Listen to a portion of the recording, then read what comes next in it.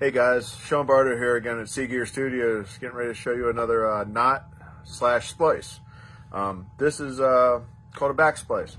Now say you want to make your end of your rope a little pretty, give yourself a little handle, it's a good reason to have it.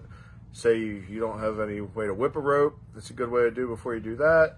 I like, there's a lot of boat fenders that have the hole down the center on my boat instead of a knot at the end of each line. We do a back splice and it makes it a lot nicer.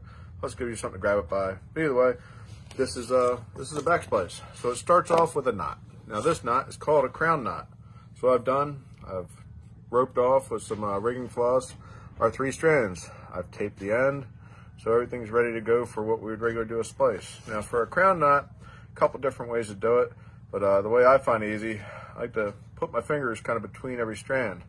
And I take the middle strand, throw it over my finger. I take the side strand, I wrap it around. And there's one more here. Now, it's got a path of here and there. So if you keep your hand still, it seems to work every time. Then you just kind of snug it up. And now they call it a crown knot because it looks like one of those old British crowns once you get it in there.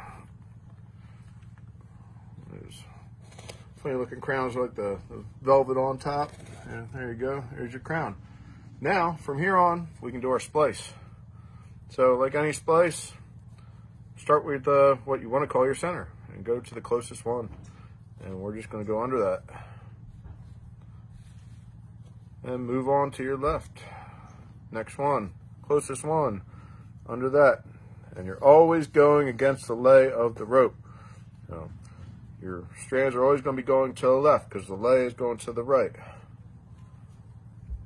So that is our first tuck. Then we give it a little snug.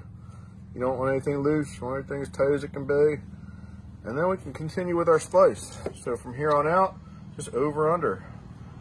2, 3, 4 times until the splice is done. Now at the end you can taper it, you don't have to. Actually, it's your choice, whatever you want to do here. So in, out, over, under, over the one, under the next. Always going against the lay. Over, under, over, under. We say that a lot around here. Okay. And you would just continue that on out. So you can see it makes kind of like a handle. You know, it pretties it up a little bit. You know, if it looks a little lumpy, take it in your hands, smooth it around, roll it, roll it. There we go. Makes it nice and pretty. So there we have it. Crown knot to the back splice. Nice way to finish off the end of your rope or do something on your board.